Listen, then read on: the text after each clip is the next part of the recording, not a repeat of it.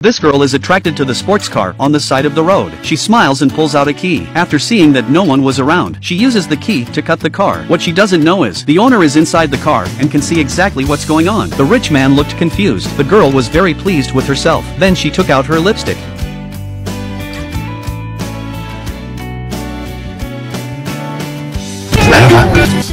The rich man gets angry and walks out of the car. Seeing the scratches on the luxury car, he was very angry, pulled the girl and said he was going to call the police. The girl looks around as she stalls. She saw a pair of bracelets in the passenger seat, so she claimed the rich man wasn't looking, took out the bracelet and locked the two of them up. The rich man gets even angrier, asks what she's up to again. That's when the assistant called. The tycoon's client was waiting for him at the hotel. It was a billion-dollar project. He had to be there within half an hour. The rich man had to take the girl with him to meet the client. The girl asked him why he didn't open the bracelet. The rich man didn't want to talk. He took out a card from the car and handed it to her. It turns out the bracelet was a gift from the rich man's ex-girlfriend.